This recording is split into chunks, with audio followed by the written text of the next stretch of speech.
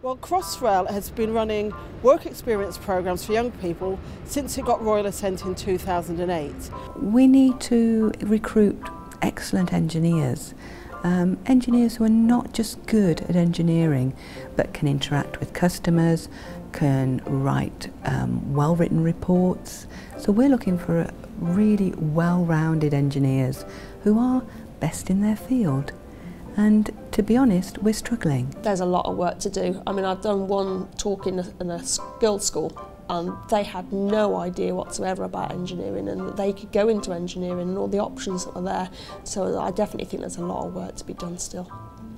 And one of the things that we've been keenly aware of is the fact that we want to do what's best in those work placements for the young people when they go back into schools. The only way that we can realistically do that is to have the teachers come into CrossRail and work with us to develop those work placements. And so we decided to be part of the Teacher Industrial Partnership.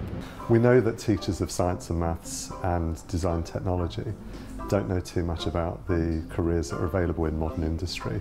So the aim of this scheme is to expose them to the various types of jobs that there are so they can pass on some of that authentic experience to their pupils. So the next step is to continue recruiting teachers, to continue finding employees who can get involved and to widen our scope for placements.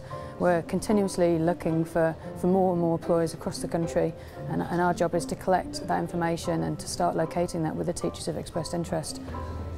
The IET and the IMechE between us have put in enough financial support and enough resource to ensure that with the help of the National Science Learning Centre we can provide 32 placements in the first year. I think it's something that all STEM teachers should do. It's so important, you know, unless you've come from industry and you've got a really good understanding of current developments and opportunities, then how else are you going to be in a position to explain to a child just thinking about their career? But 32 teachers a year is barely scraping the surface of what we need to do.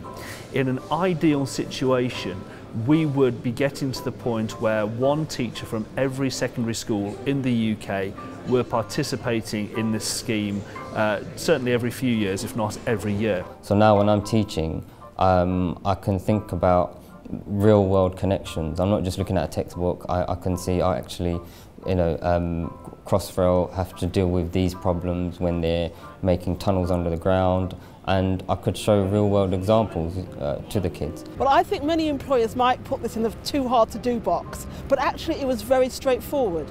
We have partnerships with a number of schools, and so we reached out to those schools, told them that we were interested in this partnership and invited them to join us.